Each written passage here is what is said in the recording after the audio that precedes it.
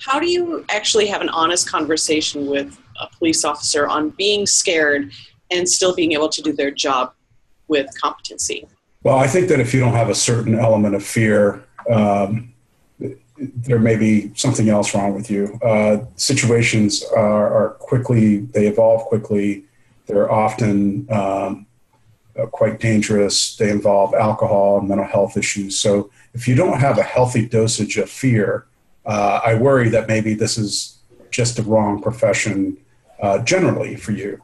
But we have to provide a certain level of officer wellness programs to make sure that our officers, from call to call to call, are in the right frame of mind to transition from maybe a high impact call, and then their next one maybe, or a highly charged call, and then their next one may be, a traffic crash. But they don't immediately just turn that off. There's a process where the adrenaline sort of dwindles down in the body, and we don't recognize that. And we often are just more worried about time and send officers to calls. And perhaps that's where you see some of these outbursts. It may not be the situation they're facing right then, but it could be what they saw about an hour before. So I just want to close out with, we have a roadmap for reform, and President Obama in January of 2015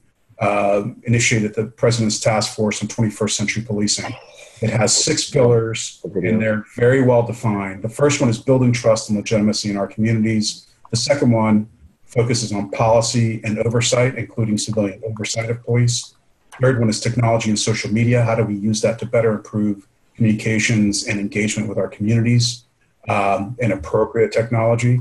The fourth one is community policing and crime reduction. Fifth one is training and education of police.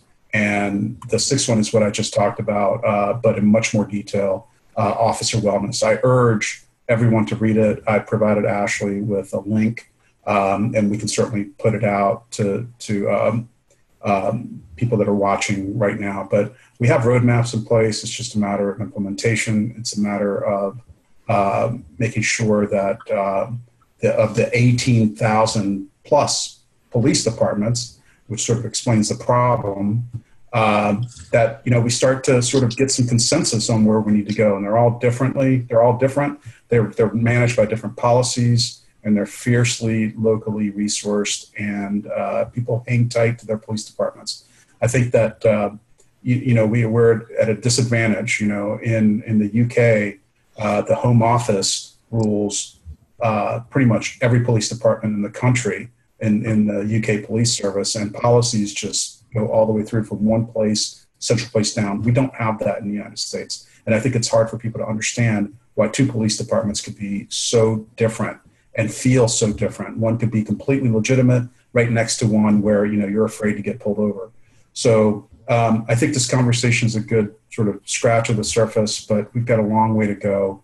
Again, I remain optimistic and hopeful, but we have a lot of work to do to get to where the United States should be in 2016 and beyond.